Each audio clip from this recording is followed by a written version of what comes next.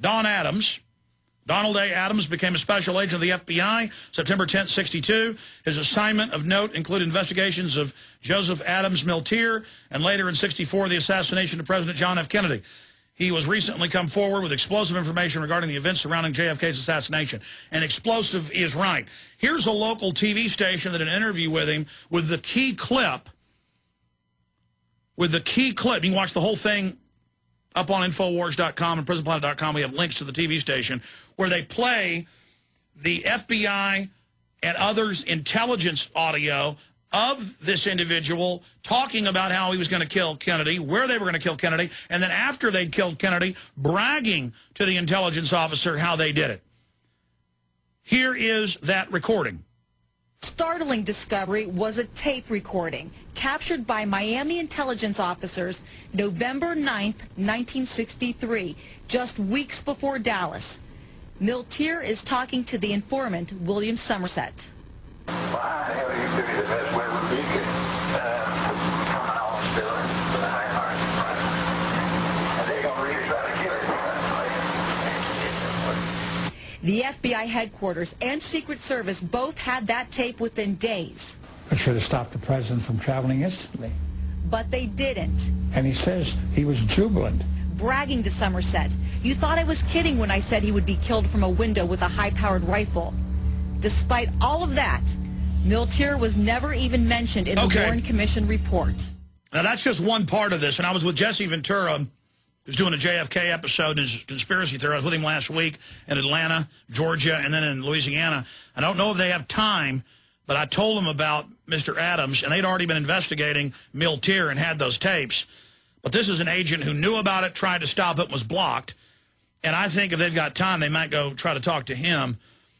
Just amazing information. It's adamsjfk.com's the website. Sir, I'm going to give you the floor as we go to break in about 5-6 minutes. But recap the basics of the case, and then let's get into more detail of why this is so important and why you're going public. Good to have you here, Don.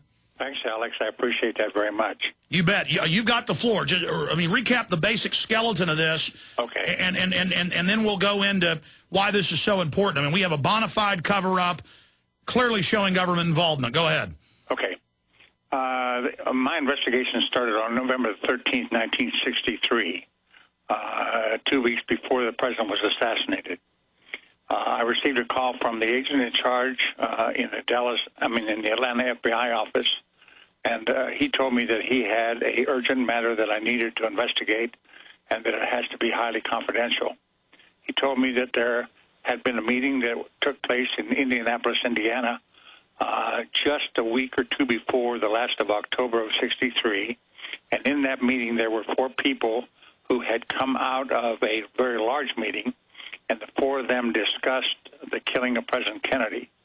Joseph Miltier was one of them. His real good school boyhood friend, William Somerset, was the second person, and there were 2 other people that were involved. In the discussion, Miltier tells Somerset that they have a plan in works already, where the president, they have already studied this, and the president had been leaving Homestead Air Force Base in Florida. He flies down in Air Force One and then gets into the limousine, does not have the bubble top on it. It's open convertible, and he travels up Collins Avenue. Now, in 1963, there was no buildings or anything in that area. It was just nothing but palm trees. So he travels up Collins Avenue, goes north to Palm Beach, and then goes to the Kennedy compound, which they lived at for a number of years prior to. And he visits and then returns back to Washington at the end of the weekend. They said that what they planned to do was one of the 4 in that group was a former sniper in the Second World War.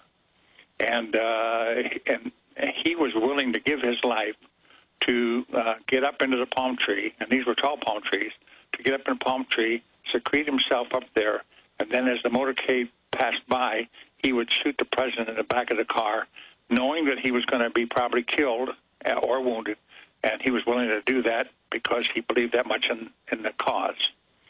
If that failed, then the second portion of it was they had an apartment or a office building in Washington, D.C., just behind Lafayette Park and across from the White House. And they had purchased a heavy-duty tripod and a heavy weapon, and they were going to shoot the president when he came out onto the portico, or walked the grounds of the White House.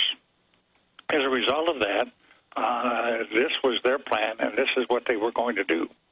The agent in charge told me that he wanted me to do a full background investigation on Miltier as quickly as I possibly could.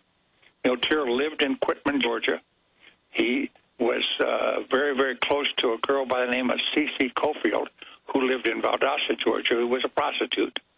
And Miltier spent more time with her than he did in his Valdosta home. I mean, his Quitman home. He was more in Valdosta with her. So anyway, as a result of it, in talking to the boss, he told me to hold it very confidential.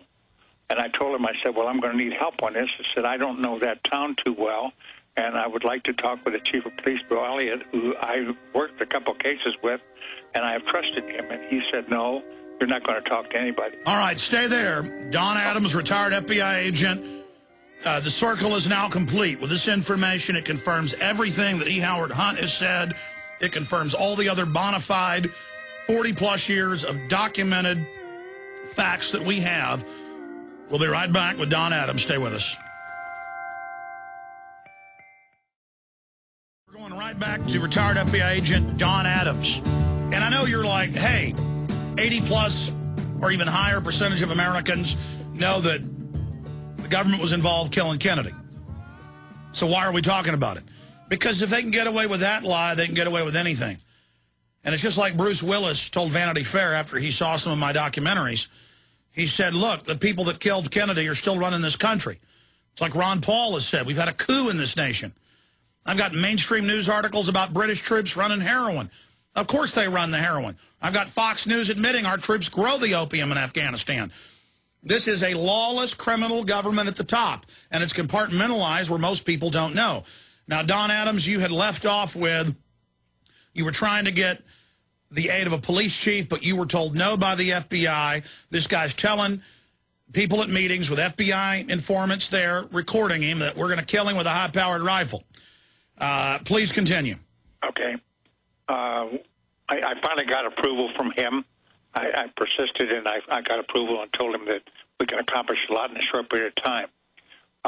Bill Elliott and I went out and we did an enormous amount of work in 4 or 5 days. We went to the Credit Bureau, Police Department, Sheriff's offices, to the schools, to different organizations, employment bureaus. I mean, you name it, we went to it. Anything that he would have a possible connection with to get as much data as we possibly could. Chief Elliott tells me that on Saturday mornings, Miltier goes out and stands on the corner, and the streets at that time were just dirt streets in Quitman.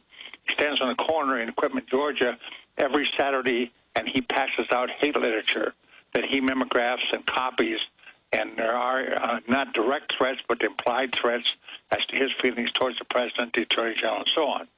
So on a Saturday, I went and I wore old clothes and that, and I went up to him and obtained from him a large amount of material, and he was just very anxious to give it to me and try to get as much out to me as he could.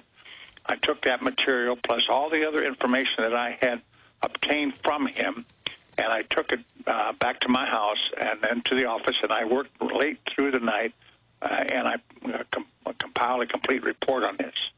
I subsequently then took the report to Atlanta and gave it to the special agent in charge, because this request for us to do this investigation came from the Secret Service to us because they didn't have an agent in Thomasville.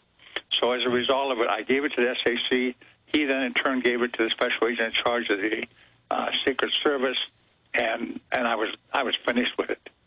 And that was a couple of days before the 22nd. And on the 22nd at 12:30, my partner and I were in a car, and we pulled up alongside a bus, and the bus driver said, "Did you hear what happened in Dallas?" And my partner, who was on the right side, said, "No, he had not." And he said, "They just shot the president in Dallas." And my heart dropped right down through the floorboard.